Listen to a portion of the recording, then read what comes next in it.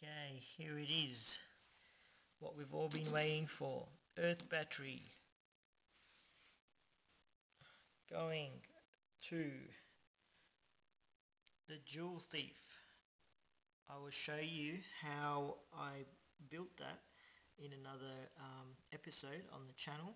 So just stay tuned to mixedcats.com or my Chris Gal Geek World, and we will show you how we built that and put it together.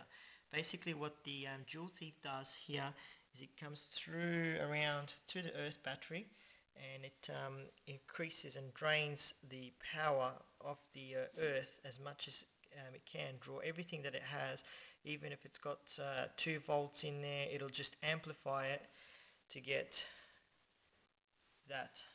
That's the result we have been waiting for, and I'm pleased to say, with the Joule thief connected up there to the earth battery, we have liftoff.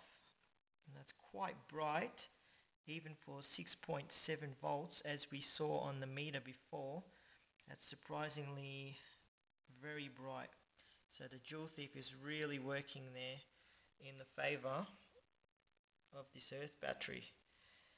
Now, I've got a surprise for you for all mixedcats.com viewers. If you stay tuned to the channel, later on in the next couple of months, we will be powering up this baby, the EHB. Now, I've estimated this one to be 240 volts.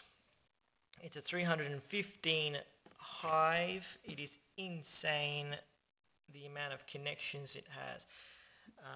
And this has 315 independent cells. This is a different battery from what I've learnt from here. The way I've wired these, there's a different sequence.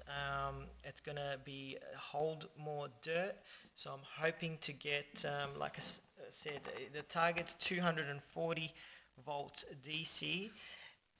We'll be hooking it up to this Joule thief that I've made here. This should amplify it quite a bit and drain as much power as we can. So you'll get to see this working with the EHB design.